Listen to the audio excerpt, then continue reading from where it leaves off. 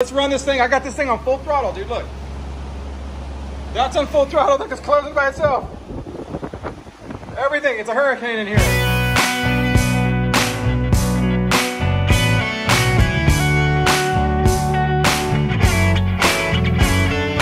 Light shines bright on everything, but my ghosts hide like submarines. Time goes by. Hey everybody, I am back at the Reef. Man, I have a big topic here. Hold up if you have a Reef, because I had an issue last week. Power went out where I live from 1 a.m. to 5 a.m. It was gone. Water went down to here because it goes down the overflows. And the water temp went from 78 down to almost 74, right? You could lose a tank real fast if you're not paying attention. So I went out and I found the cheapest generator, quietest, cheapest generator I could find to power the Reef. That's everything. I'm hoping it's gonna power everything. I don't know. I haven't taken out the box yet. We're gonna unbox it together and take a look at it. It's the cheapest one I could find. We're also gonna find out if it will run a swamp cooler with everything. It's asking a lot, man, because you can't run an AC unit on a generator. It's hard to do.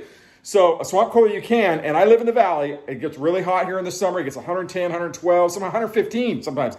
You lose the power on a brownout on that, you're in serious trouble. So we're gonna see, did this generator, I'll tell you what I paid for it. We'll see if it powers up everything. We'll see if I can get it all working on that one generator. Coming up on BTUFF. Okay, well here it is. This is the iPower 2000 watt, or it says 2000 starting watts. I don't know what that means, but it says 2000 starting watts and 1600 running watts. So I guess we'll just call it 1600. I may have misspoken with 2000, but it says 2000 starting watts, 1600 running watts. It is it's supposed to be a quiet generator. We're gonna find out how quiet it is. It has multiple connections from standard AC plug-ins to some other stuff that looks a little heavier duty. I don't know, man. But we're gonna open it up. $2.99 on eBay. It's the cheapest one I could find. That was a quiet one. I wanted a small quiet one. So we're gonna open it up and see what's in there. Okay, it doesn't come with any oil in it, so we're gonna have to put oil in it, of course, fuel. Now, I don't know if this is the older model, because I did see on Amazon that they have, which it looks like the same model, like the iPower, but it's, it was like, I don't know, I'll put a price thing in there so you can see it in the thing, but I think it was a little bit more.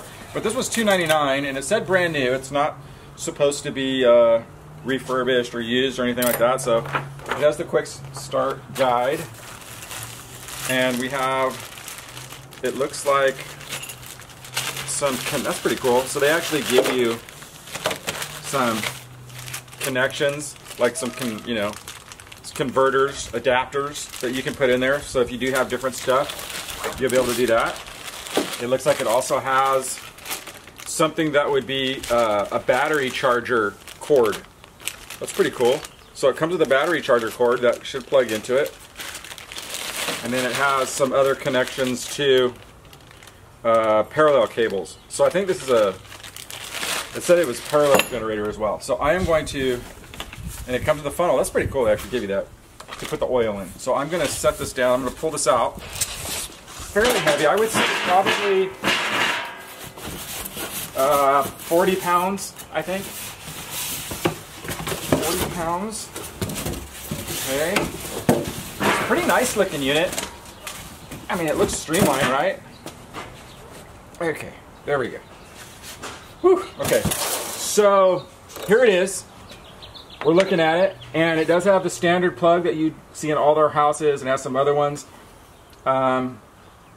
So I wonder, is it a pull plug? It's got to be, all right? Yeah. So it looks like the pull plug's over here, right?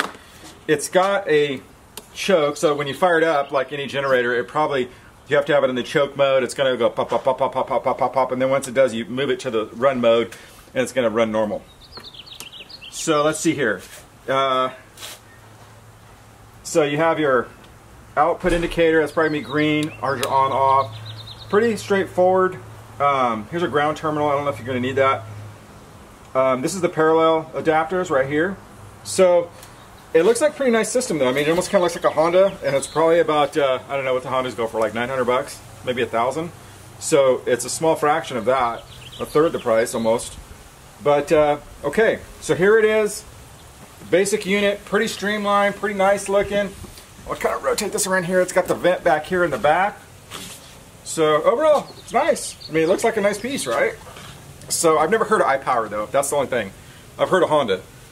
I've never heard of iPower, but that doesn't mean it's going to be a bad unit. So, and it did get a lot of good reviews, the iPower stuff. So let's get it all done up. Let's put some oil in it. Let's put some fuel in it, fire it up, and just hear what it sounds like. Let's just see if it's quiet before we get started. To put oil in, you actually have to remove the side panel here, which might be normal. I don't know. I haven't looked at generators in a long time, but panel's here. Okay, there we go. Okay, so here's the motor, and this is the fill on the oil. All right, so it says to add almost half a quart. So we'll add half a quart.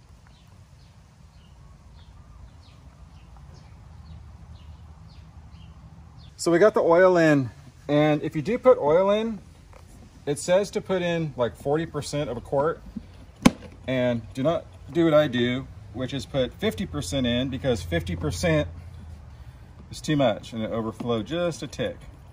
So we'll button this back together. And I used a 1030 oil. That's what it said. So I used a synthetic. All right, so it says to add just a tick over a gallon.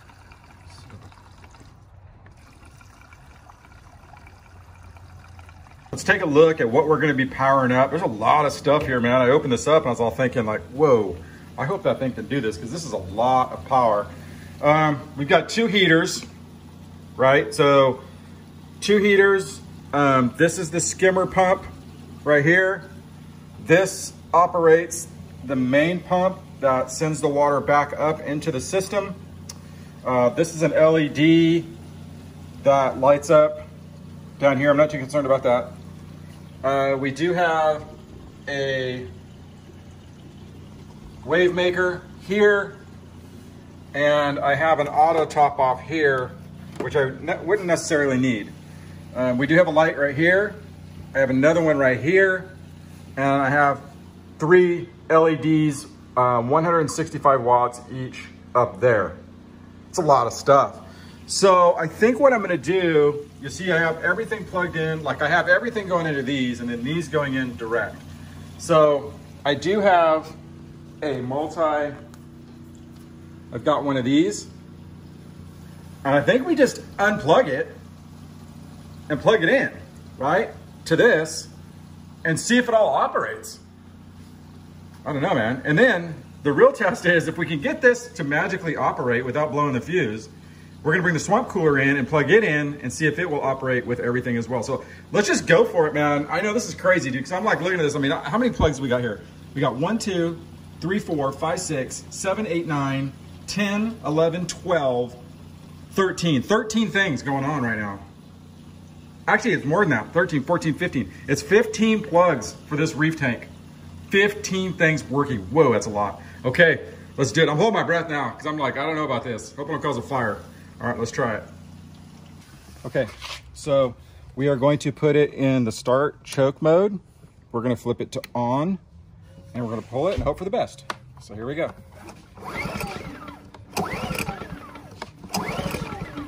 Okay, am I doing it right? On, choke, good. Okay, is there any priming I gotta do? Okay, here we go. There we go. Let it run for a second.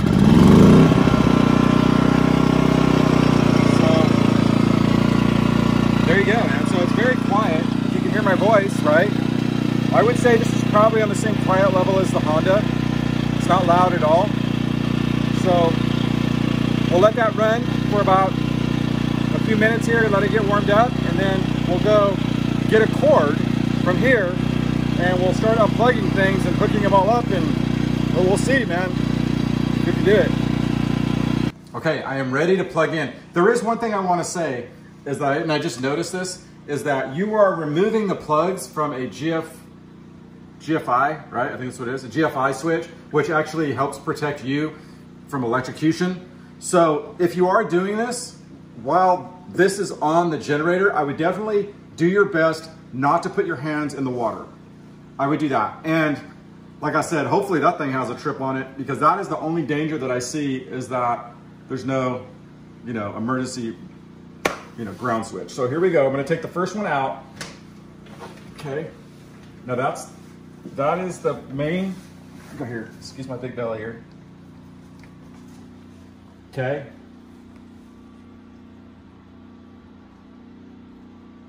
Okay, so I'm trying to see if it's working or not. So I'm gonna open this up. Let's see if it's working. I think everything, yeah, it's all working. Yeah, skimmer's working. Everything's working, surprisingly. Okay, so we know that the main switch is working, the filters are working, everything's working right now. The whole system is working, it's operating. Now I'm gonna do the lights. The lights is probably the big drag on it, right? So I'm gonna unplug the lights. Whoa, dude, just a little spark coming out of there. Okay, here we go. And I'm gonna plug it in. This is the moment of truth right here. Okay, lights are on. Let's see if everything else is working. No change in the sound of the generator. Okay. All right, so it's working.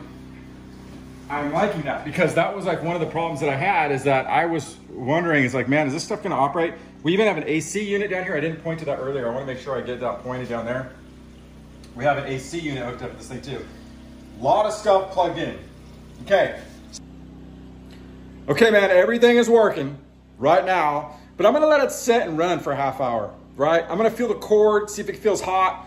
We're gonna let this thing sit, and then after 30 minutes, hopefully everything's still going. I wanna get the swamp cooler, bring it in here, we'll plug that in. It doesn't need water in it. I just wanna make sure the fan's working, because that's, you know, that's all it uses. But then we'll know. Now, if you are in a situation where power is out, and it's probably at night, but if you are in a brownout, whatever it is, whenever the power goes out, I would recommend just turning the LEDs off. You don't have to have, or your lights off. You don't have to have those on. You wanna have your heaters and your pumps. That's what you want working, right? And maybe your AC unit, if it's in the summer, your AC unit, right? But you don't need the lights. In fact, you want the light. If you have a brownout because of the heat, you definitely don't want your lights on. You wanna turn that off. So anyway, but I wanna stress the system here. I wanna make sure that this all works. But right now, I'm pretty pumped, dude, because I was like, when I looked at all those switches, I was like, man, this may not work. This may be a bomb here. But so far, it's working. Let's let it sit for a half hour. Let's go get the swamp cooler, bring it in, and let's really stress that system and see if that iPower is gonna be able to run everything on this reef tank. One thing I would recommend, if you do get a generator for your reef tank, or even if you get it for any reason that you're gonna have multiple things, get a heavy duty plug like this, right? I don't know what the amperage is, but this is probably the heaviest duty one they have at Home Depot. And because if you use too thin, and I just had this problem when we were doing a thing at the trailer, if you use too thin of gauge, it'll get really hot, and you don't want that. So there's no heat coming from this right now. That means the power that it's using is sustainable in that cable. So use good cable. I got the lights, full throttle, everything going down there. Here we go. Whoa. And there we go, man. Everything right now running. Swamp coolers, LEDs. Well, I don't know how many pumps are down there. 1, 2, 3 pumps. 4 pumps if you count the skimmer. AC unit. Everything right there. Running on the iPower. Let's go out there and take a look at it. Let's go take a look. It's a windstorm in here right now. Okay, let's go see what's going on out here. iPower is still running strong. There's no overload. All right, so what I'm gonna do, I'm gonna let that run. What do you think? Like 15 minutes, that'll give us a good idea, right? We'll let it run for 15 minutes. And everything full power. I guess I could put this on full power. Whoa. Whoa, it's a tornado in here, dude. Look at it, it's moving itself, dude. All right, So let's run this thing. I got this thing on full throttle, dude, look. That's on full throttle, look, it's closing by itself. Everything, it's a hurricane in here. So we got the swamp, everything running full throttle, everything I could push towards it. All right, let's let this run 15 minutes. We'll shut her down and I'll give you my conclusion.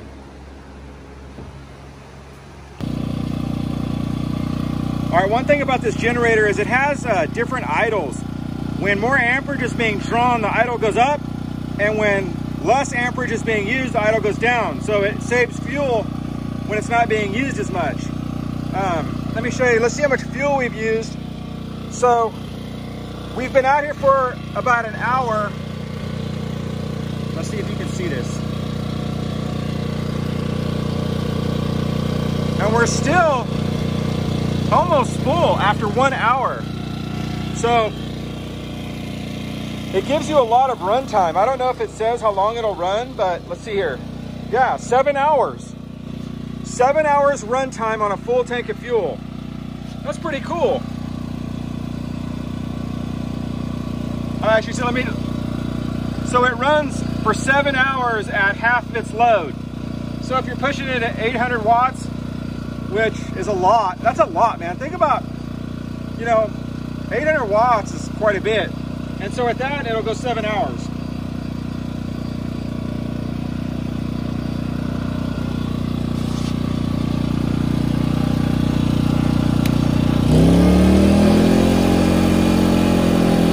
So I just hit it in the off position.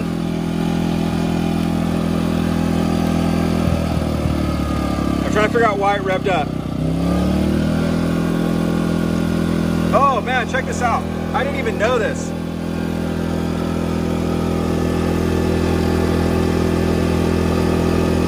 So you see there's two modes here, right? If I put it here, it's a lower idle. Hear that? If I want to speed it up, see the rabbit? I hit this. So that's not power on off, that's actually idle mode. I didn't even realize that. So I had ran that whole system. I'm running the entire system on the Turtle, on the low idle. Now, I think it will automatically go up on the idle if it's being drained out too hard.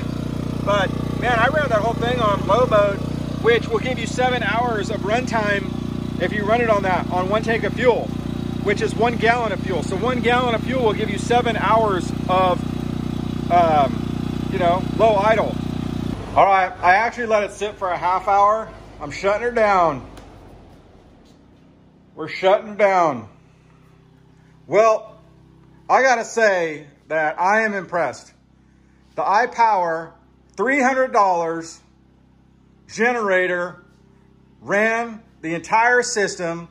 Been doing it for about an hour now, everything, and it's still running strong. Max lights, pumps, you name it. That's a good backup system. And here's the thing. Some of you people out there that are in reefing are buying corals that cost 300 bucks.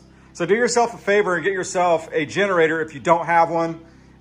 It's funny because when you need one, you don't have one, you start freaking out. It's better to have it and not need it. Isn't that what they say? So there you go, man. That is, look at Pappy over here eating that stuff. I was wondering why his belly's getting so big. Look at Pappy eating the algae. Look at Pappy. Anyway, there you go. That is a review of the iPower. I'll put some links in. Like I said, I got that on eBay. I don't know if it was last year's model or what, but dude, I just showed you, man. This thing can definitely hold up a reef tank, and it ain't even pushing it. You saw the lights out there, the indicator lights. So there you go, man. There's a look and a cheap safety thing for your tank or for anywhere you're at where you may be drawing power, you may not even have a reef tank. Maybe you want something on your house, so if the power does go out, you have some backup. The iPower, I would definitely say, it's a pretty good deal. All right, this is Billy at BTUFF.